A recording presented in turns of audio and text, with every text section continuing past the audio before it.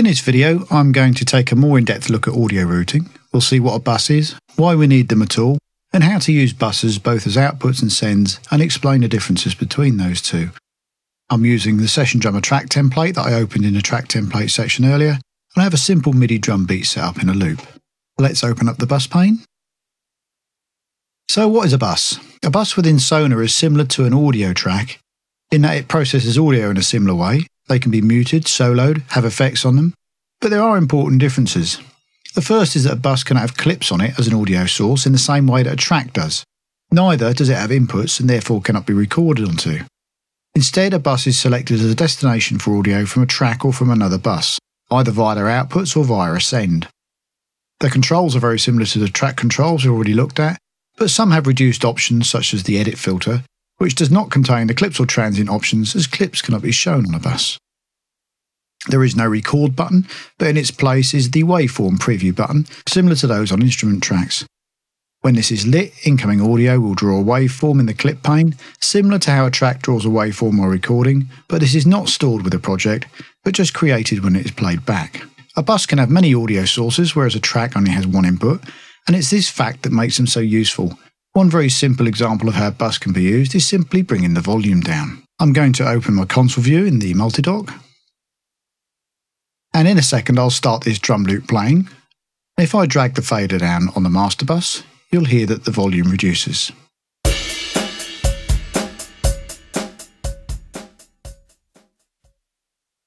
The only way of doing that without a bus is by quick grouping all of the tracks in a project and then dragging a track fader down so all of the tracks reduce in volume. Already you can see that a bus can be a time saver, but there's more uses for buses than simply reducing volume. I've already mentioned the master bus in previous videos, and this bus is the most important bus in any project. This is the bus that outputs your main outs, in which all tracks and buses eventually get routed. So let's look at another use, as effects buses. For example, if we decide we need to use a reverb effect on some of the tracks, we can insert a reverb plug on each track. But then we'd have several different versions of the reverb open, which would not only use system resources, but would be a real pain if we decided we wanted to change the type of reverb used. For example, if we wanted to change from a plate reverb to a room reverb, we'd have to open each reverb in turn and change the settings. It's much easier to put one reverb plugin on a bus and then send all tracks to the bus. We now only have one version of the reverb to worry about, and we also use a lot less system resources. Changes to the reverb only have to be made once. That leads us on to send buses. What's the difference between a send bus and an output bus? The simple, somewhat confusing answer is that there isn't one.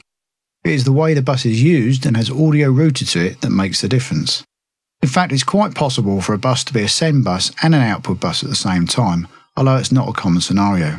The main difference between how they are used is that an output bus gets the whole signal. It's the only place it goes. A send, however, only gets a copy of the signal, and there's still another copy of that signal going to the output bus that is totally unaffected by the send. This means we can have two or more copies of a snare drum, for example, the regular as recorded version going to the output bus, and other copies going to send buses, where it's then processed in some way, a reverb bus for example. Let's look at using buses as sends and outputs and see the difference in practice to help fully understand the explanation. We looked earlier at one of the Session Drummer 3 track templates, and I mentioned that there was some slightly more complex routing involved, so let's have a look at that and explain what's happening. I'm going to use the console view a lot in this video. We looked at it briefly in the UI overview videos. It's easier to see what's going on here, and there'll be a full explanation of it later. I've hidden some of the tracks to help keep the interface free of clutter, and to the left we have our audio drum tracks, and to the right we can see the buses. I'll start playing the project, and you'll see the meters responding to the audio.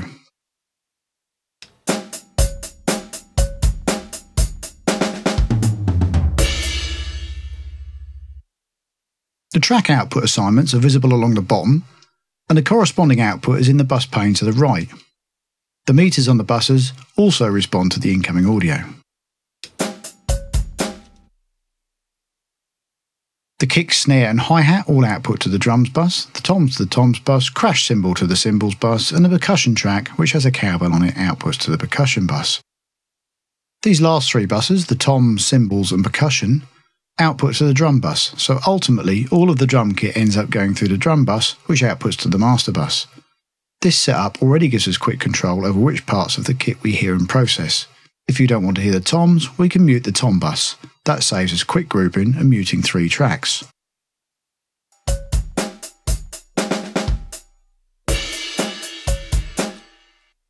We can also see 3 buses that don't appear to have anything routed to them: the parallel compression bus, reverb bus, and the headphone mix bus.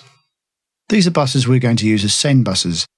The parallel compression and reverb bus is output to the master bus, and the headphone mix goes directly to one of my pairs of main outs. The headphone mix and reverb I'll explain and set up shortly, but the parallel compression bus already has routing to it in the form of send from the drum bus. It's turned off at the moment, and that's why it appears inactive. Let's have a closer look at some of these send controls. Like most controls, most of these are duplicated in the track view pane, just represented with different graphics. The plus sign to the right of the sends header allows us to insert a send, and we'll see that in use shortly. Beneath that and to the left is a number 1, which is the position number of the send in the chain of sends for this buses. The lit post button shows that this send is post fader. That means that any changes we make to the bus's volume fader will affect the level of the signal going to the send. The alternative is pre-fader, meaning no matter what we do with the track or bus fader, the signal going to the send is unaffected. We'll look at a practical use for that when we set up the headphone mix. The on-off button is just that, an on-off switch for the send. The drop-down box allows us to reassign the send or delete it. The level knob controls how much signal is sent to the send, and the pan knob controls where in the stereo field the send signal sits. Okay, I'm going to start the project again, and this time I'll turn the send on.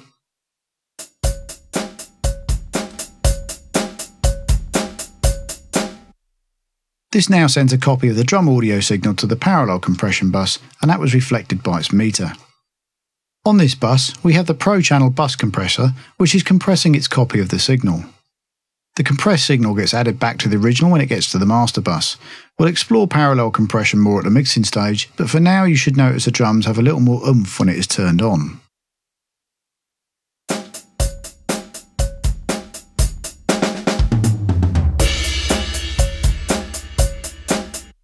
You'll see the parallel compression bus level meter reduce as I reduce the send level control.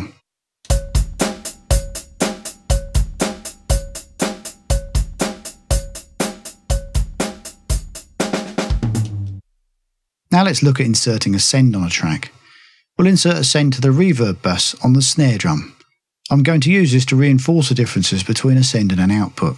I'll click on the plus icon beside sends and select the Insert Send Assistant from the drop-down list. This basically allows us to set up the buses as we insert them, but other than that there's little difference between this and inserting to a bus directly. We can set options here, and I'm going to select the reverb bus.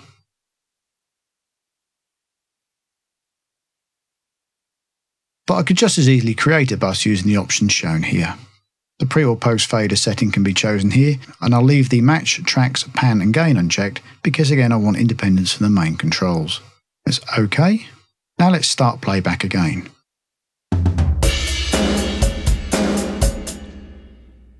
You'll instantly note that the snare has a huge reverb sound on it. That's the result of the send level being at unity. Even though the original dry unaffected signal from the track is still there, it's being overpowered by the wet affected signal from the reverb bus. Let's reduce the send level, and as you hear, we can get a much more pleasing reverb sound. You'll hear the difference as I turn the send on and off.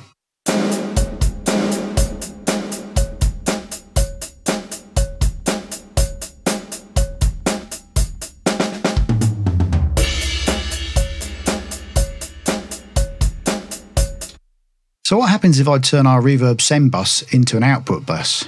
Now let's do that and find out. I'll turn the send off and change the snare's track output to the reverb bus. I'll start playback again.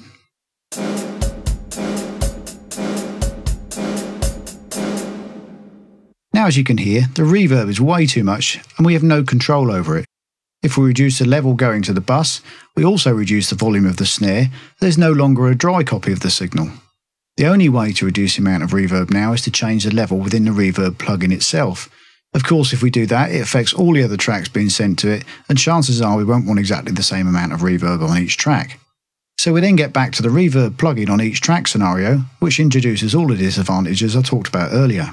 Hopefully that gives you a better idea of the differences between using a bus as a send and using it as an output. One handy trick is to either click on the track number or the bus letter while holding the Alt key down. When we do this, any buses that are connected in any way to the track or bus are highlighted, as you can see here.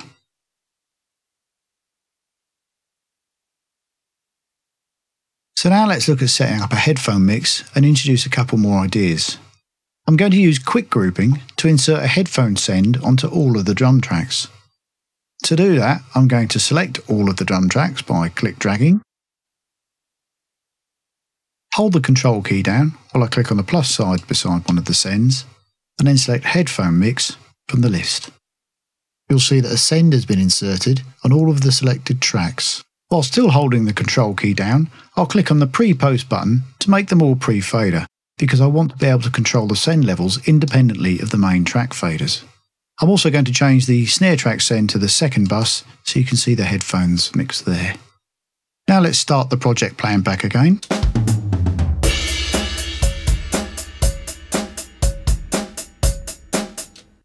You probably hear a little bit of phasing going on as my interface is now playing both the main mix and the headphone mix. I'm going to mute the master bus, which will stop the phasing, as the only bus we can hear now is the headphone mix being generated by the track sends.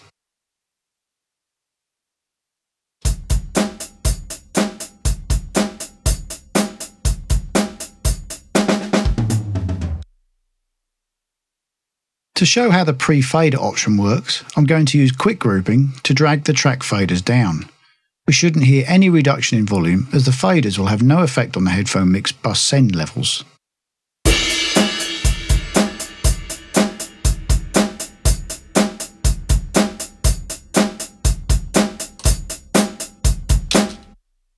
Notice you can still hear that even though the faders are all now down at infinity. If I reset all of them to where they were, I'm now going to change the pre-post switch to post fader, again quick grouping them all, and then repeat bringing the fader down, and you'll hear the level drop as the fader is now affecting the send signal as well.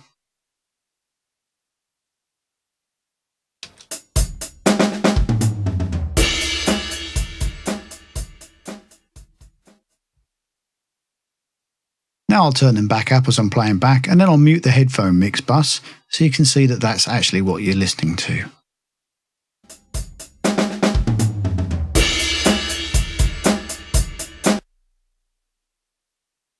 If you have multiple out, this technique can be used to give musicians separate headphone mixes while the main mix remains unaffected. So for example, the bass player can have more kick and snare in his mix if he wants it, and you can set up as many headphone mixes as you have spare outputs for. Hopefully you've now got a better idea of the differences between an output bus and a send bus.